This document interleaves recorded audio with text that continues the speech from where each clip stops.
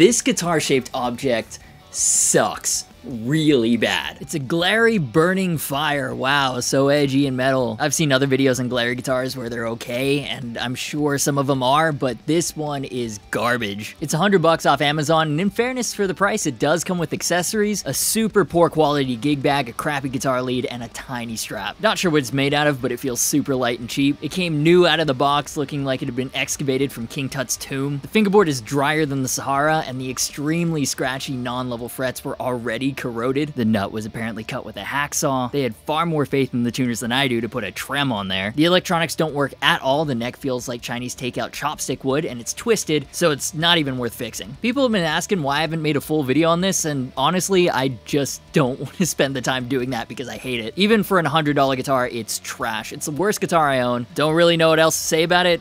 Follow me for more guitar.